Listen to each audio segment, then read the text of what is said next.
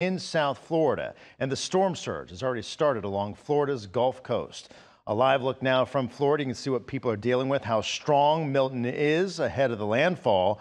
Powerful winds already whipping Central and South Florida. Tonight, we have live team coverage for you. From Georgia's response to last-minute preparations underway in Florida, we begin with Leah Waldman live in Tampa with the final warnings ahead of Milton. And as we go to Leah here, you can see the conditions behind her. The time to evacuate has come and gone. If you're in the path of this storm, it's time to hunker down. The rain hasn't stopped here in Tampa. You can see the flooding has already started. It's over our boots. The conditions are deteriorating. We're losing visuals across the bay as Hurricane Milton starts to head towards Florida.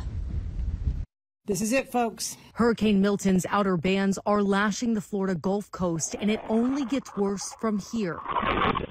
It'll keep picking up hour after hour. You will be on your own. Other state officials echoing the same ominous tone. When you figure it out, like, hey, I shouldn't be here. Hey, I need help, and help's not coming. It's going to take us hours, if not days, to be able to come to you. Final calls for preparations and evacuations switch midday to ones of try to stay alive.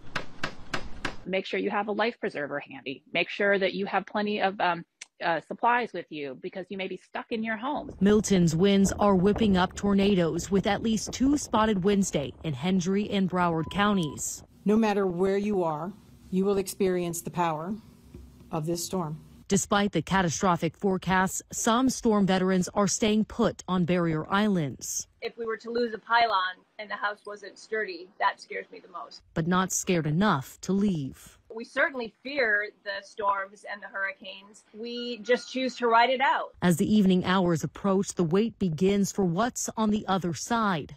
FEMA is ready. We have hundreds of state search and rescue personnel embedded in the potential impact sites. Godspeed to all of us that are in the path of this storm. There's 4 bridges that go over the Tampa Bay, all 4 closed because of the winds that are already whipping us here in Tampa. We're expecting 10 to 15 inches of rain on top of a life-threatening storm surge. In Tampa, Florida, I'm Lee Waldman reporting. Let's take a live look.